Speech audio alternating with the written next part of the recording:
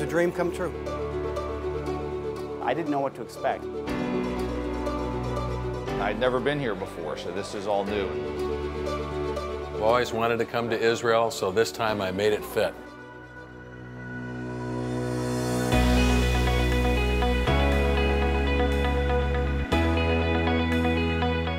The U.S. Chamber of Commerce, which is a Washington-based organization, has the largest international program of any organization in this world. Israel is a featured part of our work. And the reason for that is what's going on in this country. There's so much innovation, whether it's in cybersecurity or in health or in life sciences. And our companies want to be a part of Israel's future.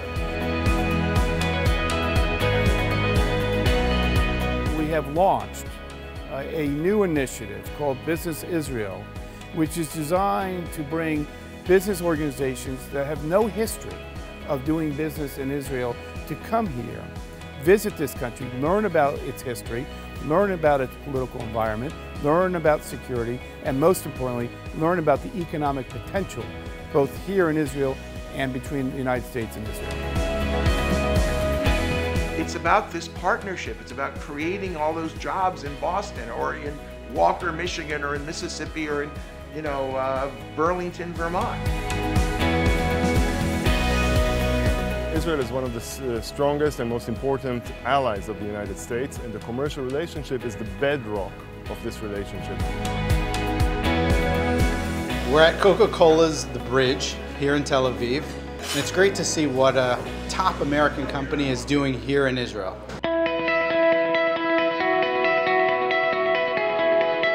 In just a few days here, I've seen the real impact this kind of a trip can have on these business people from the United States.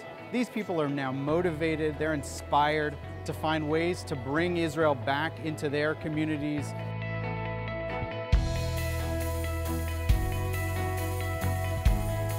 We don't talk about the commercial relationship between the United States and Israel as much.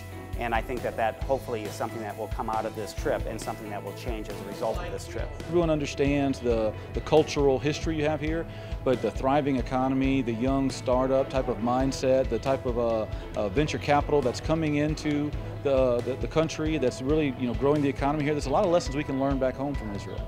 It's really interesting for us to visit these companies in Israel and see how much of a connection is. We're really connecting the dots between Israel and the United States and seeing the economic benefits. Is to build more bridges between the business community here in Israel and the business community in the United States. This is not a we lose, you win. This is a we win, you win, in which we can generate more economic activity.